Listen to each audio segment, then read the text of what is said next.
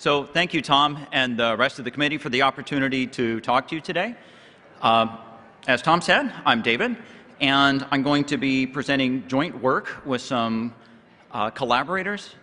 Blake Anderson and Scott Fleur are here today, and Chris Shenefield is back at the office.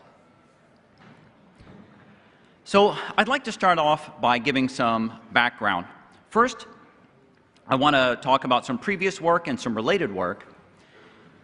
The most important is Rist and Partnielek in 2010 showed us that randomness can go terribly bad when there's a virtual machine restart involved. And I'll go over that in more detail later. This is really important work that we build on in what we did.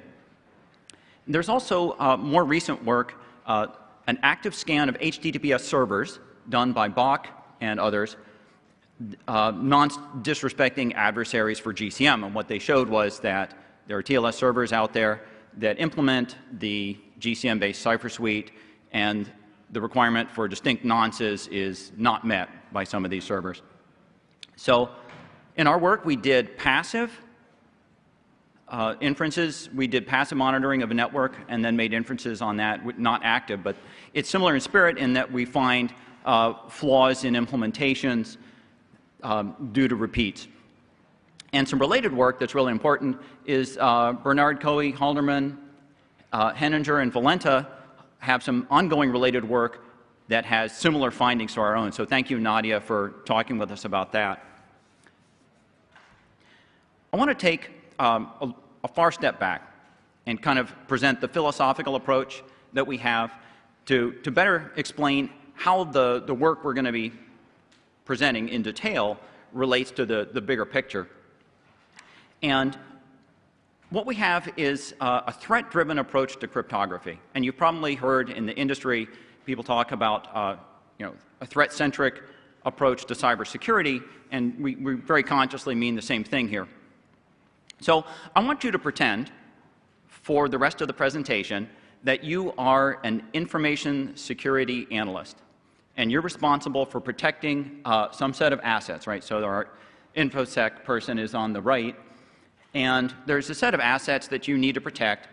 There's a set of vulnerabilities in your information systems, and you have controls like anti-malware, antivirus, and transport layer security to protect communications. And these controls are your protections, and then there's a set of threats that you need to worry about.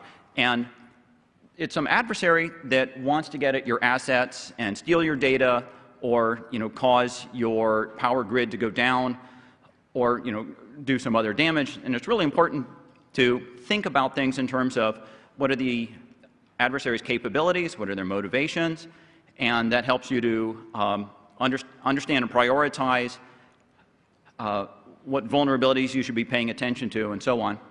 And you'll notice my threat icon here is intended to look like either a warfighter or a thug or somebody who works for organized crime, which is the appropriate thing for the real world. And if you haven't read Phil Rogaway's excellent essay on the moral character of cryptography, which touches on the importance of appropriate symbols, I encourage you to read that.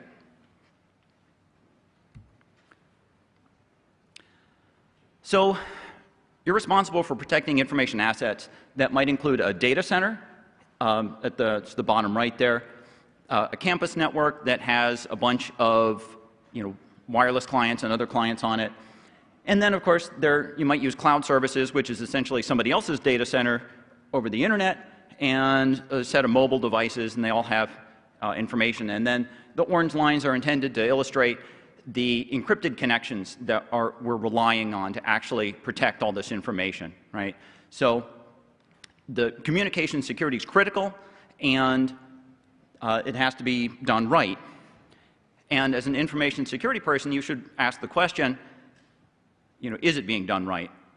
And we have a way of talking about this, which is crypto visibility, which the idea being, as an information security person, do you actually have an understanding of where cryptography is being used and how correct it is? So you want to be able to ask questions and have answers like, is encryption in use where it's needed?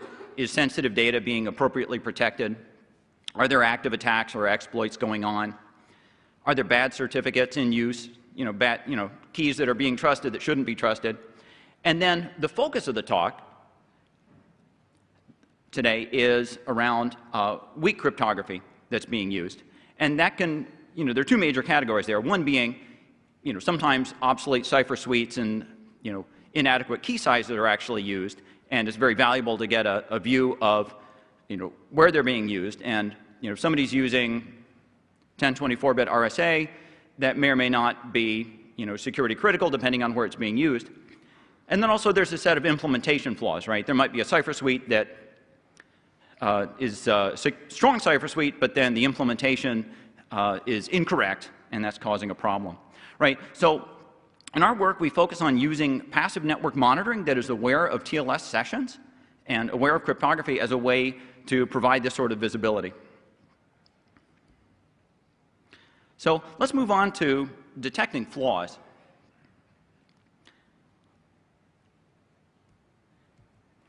We use what we call the multi-session monitoring model. And essentially, you can monitor the network at just one point, but you have to have an elephant's memory, right? Because if you want to look for something like a collision between the pseudo-random number generator state in two different sessions, you need to have a long-term memory. And that enables you to find sessions that might be separated by a great distance in time. And of course, you can monitor at multiple places, multiple networks, and that gives you, more visibility. But, a single monitoring point is adequate. So this is our simple model of TLS. I'll go into that more later. But the important thing is the PRNG, it should have some really large set of possible states. But if it has a small typical set, typical in Shannon entropy terms, then, an attacker can potentially, exploit this fact by finding sessions that actually collide, and it's feasible to do if the typical set's small. The monitoring tools that we used is an open source package that Blake and I and some other people put together, which the package is called Joy, and it can turn a PCAP or a live network capture into JSON descriptions of the network traffic. It has kind of a flow monitoring viewpoint, except it's much richer than flow, but it's not a per packet, it's a per flow thing. And it's open source, and like all great open source, it's, the documentation sucks. And if you're interested in it, please send us an email. So I'm going to touch on virtual machines a little bit, because they're really important for understanding the, some of the failure modes. So, a virtual machine snapshot is basically just a set of bits that can be stored and then later cloned into other running images. And a really important use case for this in practice is something called autoscaling. And in autoscaling, there will be a server that has a hypervisor, and it runs an image of, say it runs the, one of these images here, and then when the load on it increases, it'll spin up a new virtual machine with another copy of the same image, so that it can provide, greater scale for the same service. So that's called autoscaling, and it's important to realize the difference between a volume snapshot and a full snapshot, right? And this is something that Rista Partnilik introduced this, but let me cover it again to make sure that we're all on the same page. A volume snapshot is an image of a bootable disk. And by contrast, a full snapshot is an image of the random access memory as well as the disk. So if you start a VM from a volume snapshot, you're going to have the latency of a boot, whereas with a full snapshot, you won't have the boot latency. You basically copy the image into running memory, you tweak a couple of things, and then you're good to go.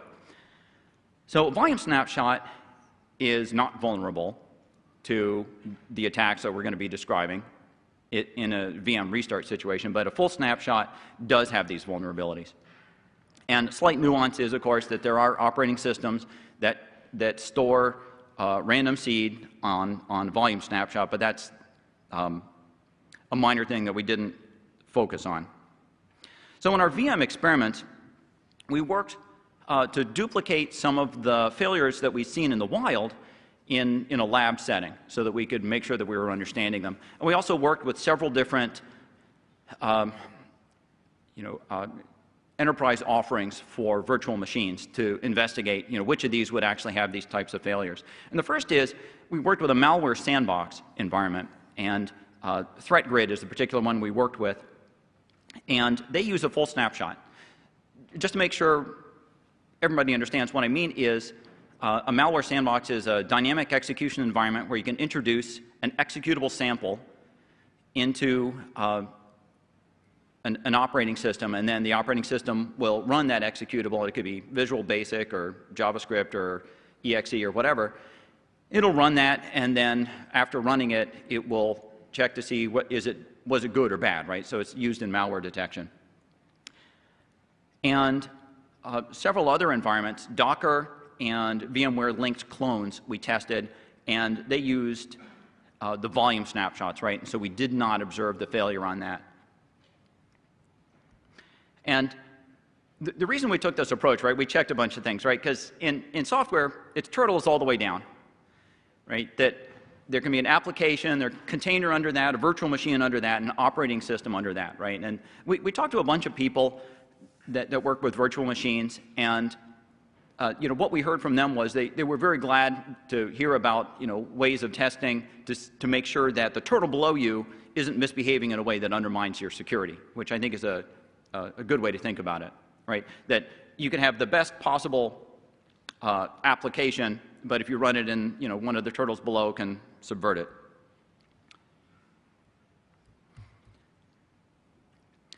So there are a number of different scenarios where TLS failures can occur, and you're probably familiar with the TLS protocol. But just to review a few things quickly, there is a field in the initial handshake, both the server and client hello, the initial messages that they send, and it's called random. That's the name of the field. And it serves as a random nonce in the sense that it provides anti-replay protection, and it's also used as a unique input for key derivation purposes, right? Those are the main functions it has. And for the client, it's supposed to have the time at in the initial 32 bits, and for the server, it's not supposed to have that, but then again, it's not really fully specified. The server is supposed to make it distinct, right? It's not literally, the field is called random, the RFC is a little bit loose on exactly how it's supposed to be formed, and in practice, some people don't set the time when they should, and some people put a time in the server nonce, even though they're not required to do that. So,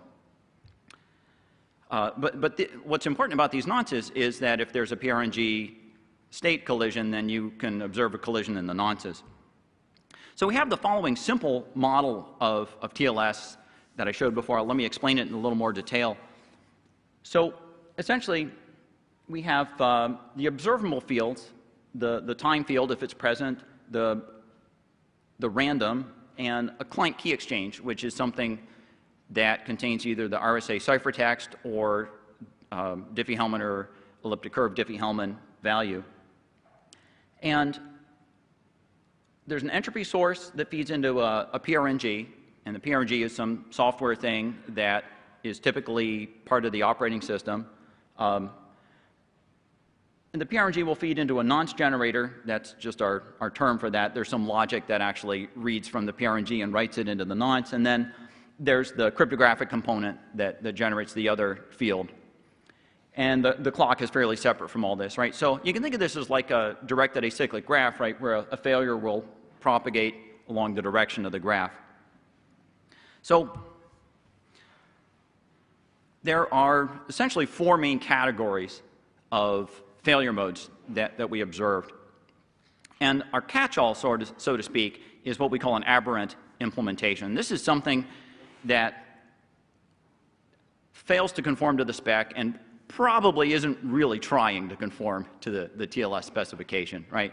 So these are interesting, and we observed a number of these. Malware does this sometimes, and some non-malware applications do it as well. It's not clear what the non-malware applications are trying to achieve. The malware is apparently trying to cut down on computational cost or something like that, although that's speculation. And in an aberrant implementation, the fields, they might be fixed, they might be repeating, they're going to behave in some way that's unpredictable and doesn't correspond to the spec. A PRNG flaw is much more interesting.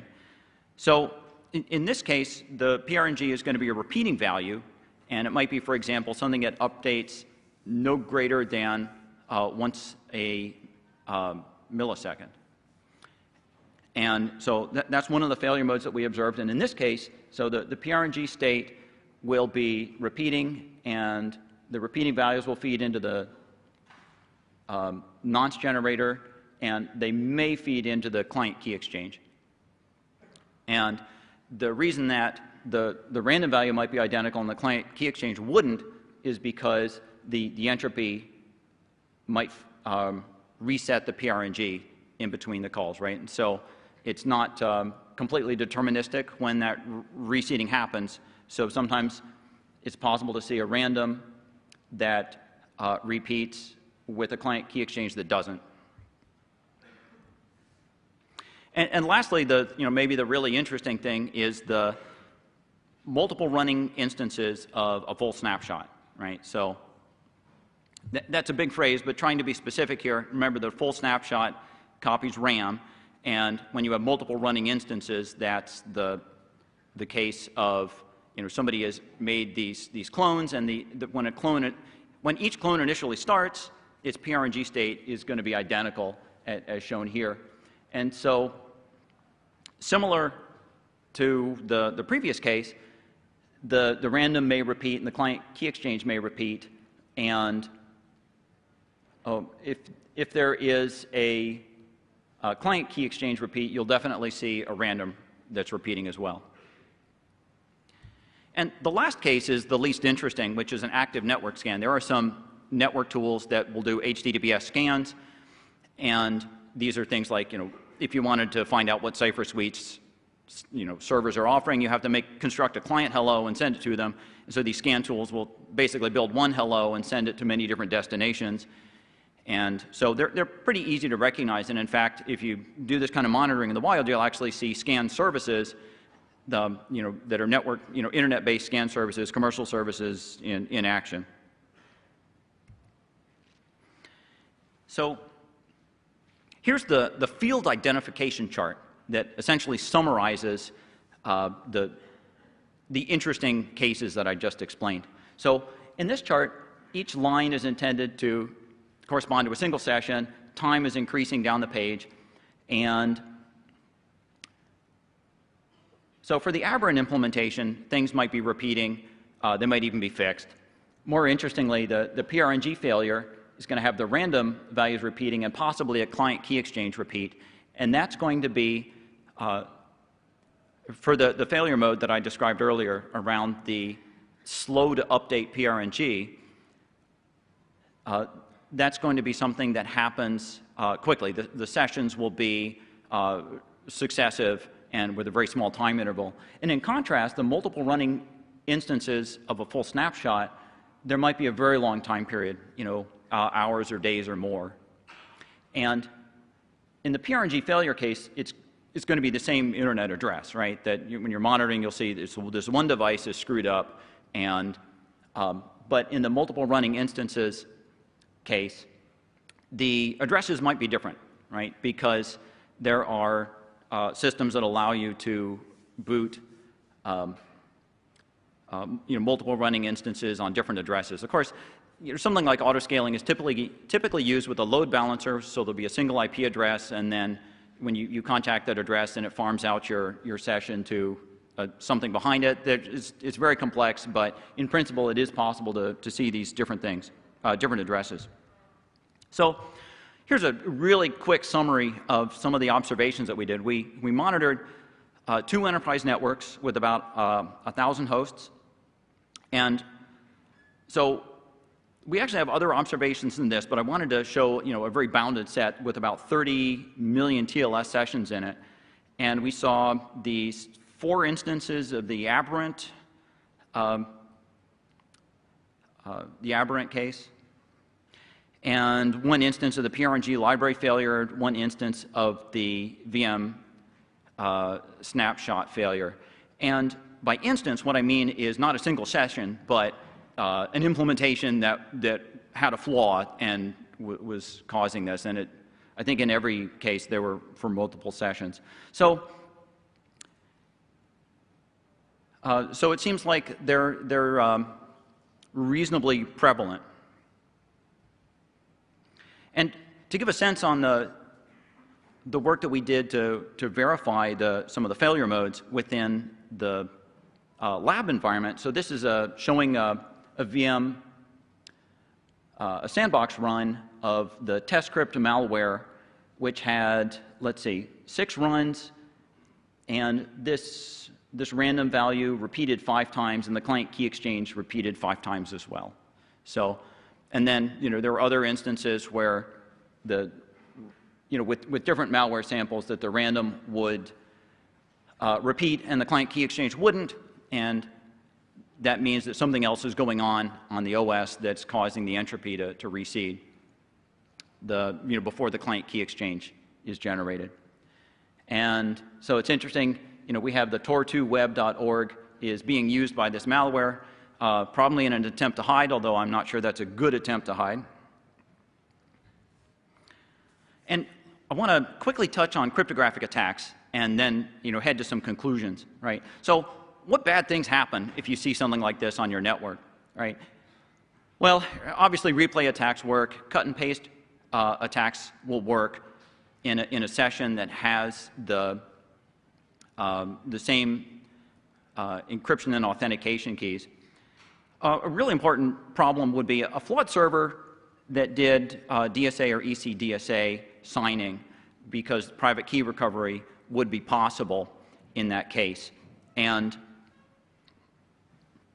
so deterministic DSA and ECDSA looks like an even better idea after you do this kind of analysis. With a flawed client, if you can act as a server to the client and get the server to, if you get the client to actually complete a session with you, then you just learned a key, and that could potentially be the key that's used in another session, right? So that's an obvious sort of attack. A more subtle attack would be, if you can't convince the client to authenticate you, maybe you can get them to downgrade to an export type cipher, and then you can break the export type cipher, and then that would give you access to keys that might be used in other sessions as well. So RSA key transport is especially bad because an attacker can replay a colliding session and cause symmetric keys to collide, and that does a lot of damage. Plain text leakage for a bunch of cipher suites, and then potentially authentication key leakage if you're performance crazy. So let me try to hit some conclusions real quick. So these types of failures do happen, and they're worth studying, and especially I would say for future work, the aberrant implementations look really interesting, because some people seem to be not conforming with the spec, and that's very interesting, right? If you're trying to actually make sure that things are secure and somebody's not really following the protocol, that's nice to know. So passive network crypto visibility can help to detect these types of failures, and what I'm hoping is that through work like this, the good guys can have the same visibility that the bad guys do, right? Because bad guys already, they don't need our open source tool. They have something way better than what we have. But getting some visibility into where the cryptography needs to be better or needs to be used where it's not being used is a good thing. And multi-session monitoring is a big part of that. Our conclusions for people who implement cryptography, right? TLS shouldn't use RSA encrypted key transport, so thank you TLS 1.3 for not doing that. And for robustness, deterministic DSA or ECDSA is a good thing. There's an alternative that you can do if you're concerned about maintaining your FIPS 140 interoperability. There's a Cisco blog on that we implemented in some of our code, which is to stir in a pseudorandom function of the message into your entropy pool before you do a signature, right, which achieves the same security properties, and you can do that in a NIST conformant way. So for authenticated encryption, we suggest, use something robust like AES GCM SIV, which is some, emerging work that's really attractive, and I think that should be the default. You should use that instead of using GCM unless, you absolutely can't for some real high performance reason. And if you're using a method that's not robust, then testing it is really important, right? So, and there's other ways to test it than hooking up a network monitor, and any testing is good. So before I conclude, I noticed some other vendors had shameless plugs for the fact that they're hiring. We're hiring too, both for research and coders. And thank you for your attention today.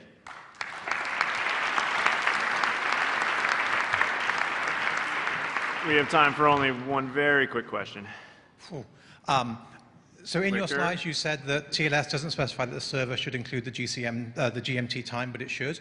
And you can't cut and paste records between sessions unless both sides have RNG failures, right? Because either side's nonce changing is enough to change all the encryption keys. You can cut and paste whenever the authentication key is reused. And if you replay a session, yes, you replay the whole session together. I think the logic flow on the slide was slightly off, and I think you caught that. Thank you. Okay. In the interest of time, I'll shut up there. Thank you. All right, let's thank David again.